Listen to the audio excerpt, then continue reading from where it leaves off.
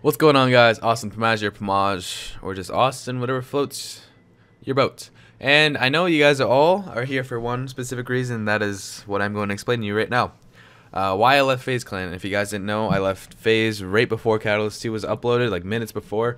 It was a very hard decision, and I will tell you guys from my point of view what happened and why I did what I did. So remember, this is not a video to bash on FaZe. I mean, I wish the best for them.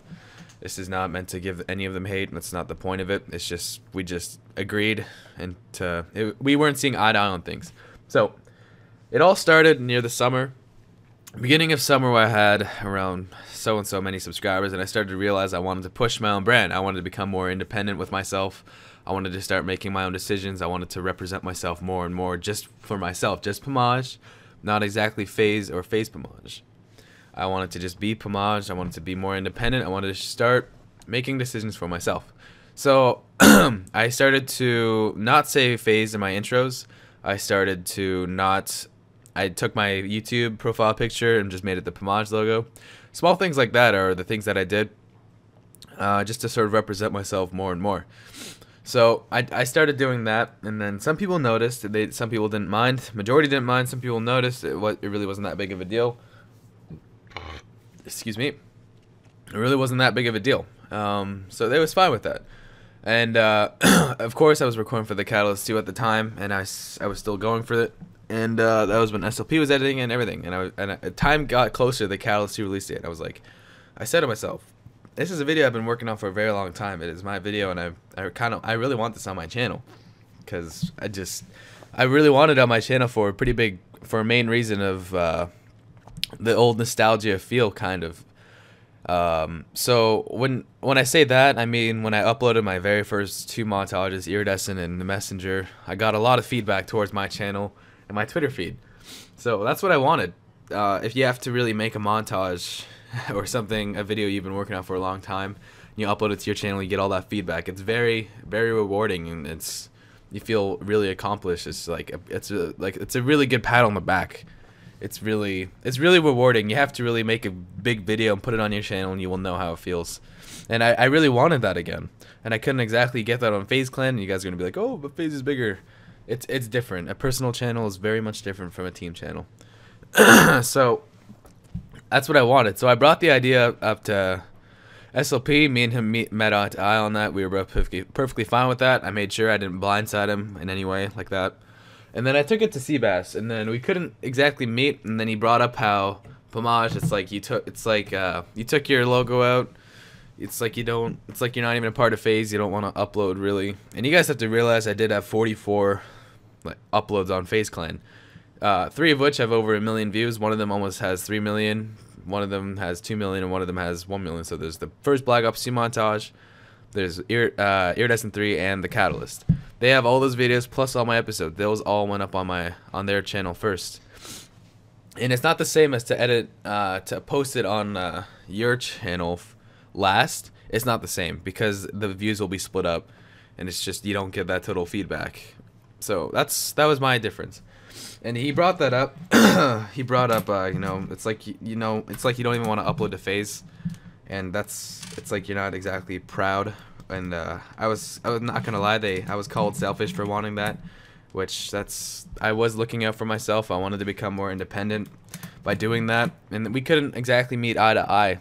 So it came to the decision of, like, do I upload this to FaZe Clan and not exactly get the feedback, and not entirely be happy with my decision, or upload it to my channel and risk getting almost pushed out of FaZe, or like almost being forced to leave because we couldn't meet eye to eye on things. So it came to that, obviously, and so I left. Then I posted it to my channel.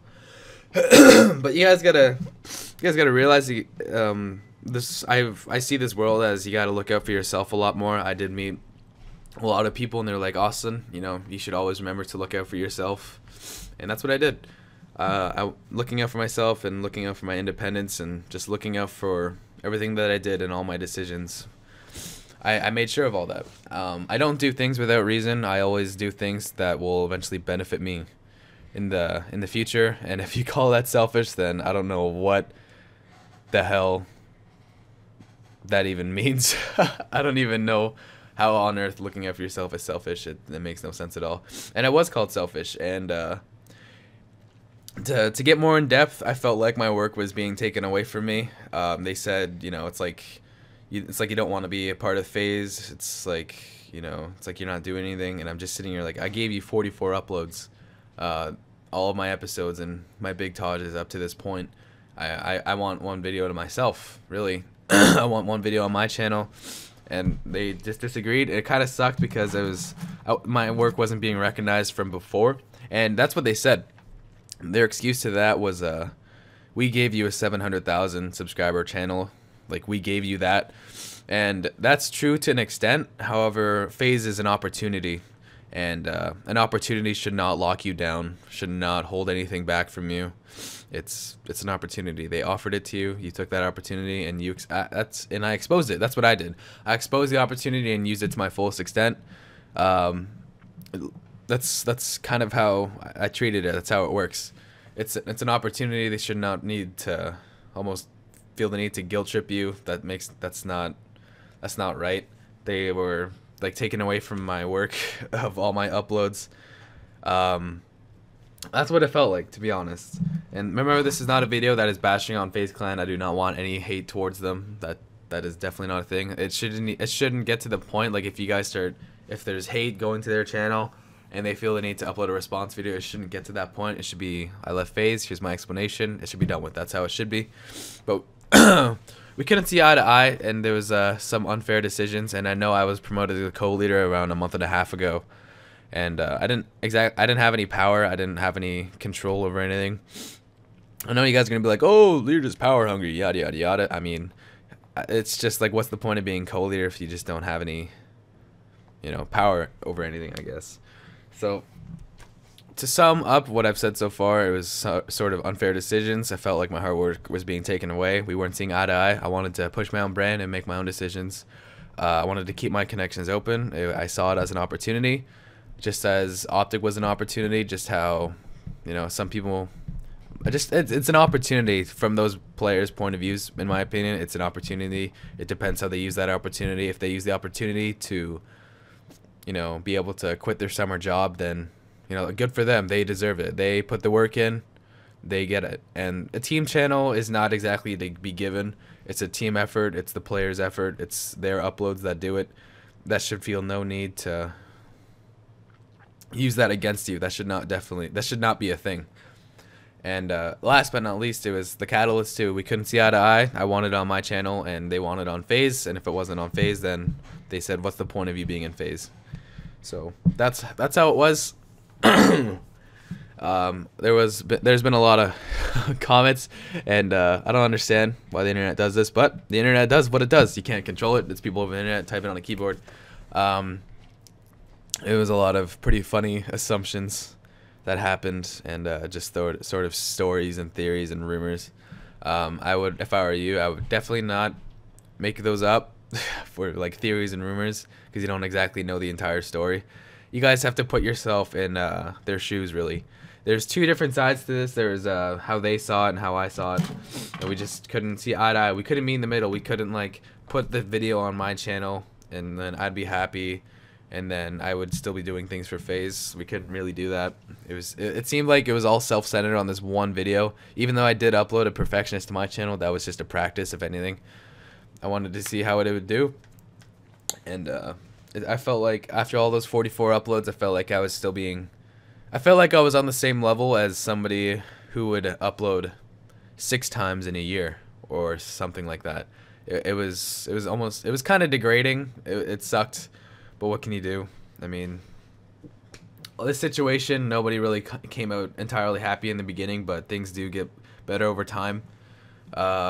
Things happen for a reason. Nothing lasts forever. And it's just looking out for yourself, really.